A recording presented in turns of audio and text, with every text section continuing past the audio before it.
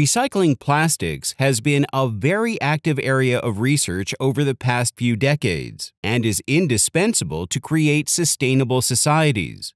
The most commercially successful plastics are polymers derived from petroleum, a non-renewable resource. Thus, we need efficient and widely applicable recycling systems now more than ever. However, when polymer plastics are recycled, their original material properties tend to degrade, and most of them end up being burned to produce energy since they are no longer useful. But what if we could transform common polymer plastics into materials of higher value?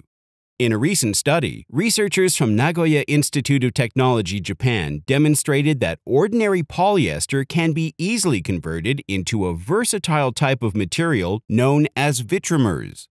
Vitrimers are large networks of interconnected or cross-linked polymer molecules. The chemical bonds in Vitrimers can undergo reversible exchange under suitable external stimuli without bond dissociation and reassociation. This unique feature imbues Vitrimers with many attractive properties, including high recyclability, healing capabilities, and reprocessability.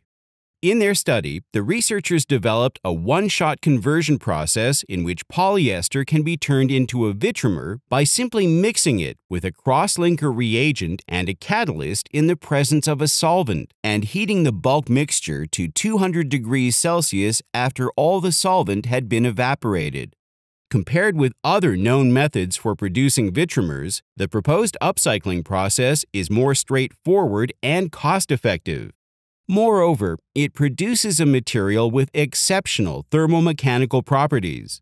Compared to the starting polymer, the Vitrimer shows a significant increase in maximum stress and tensile modulus, with a gel fraction of almost 100%.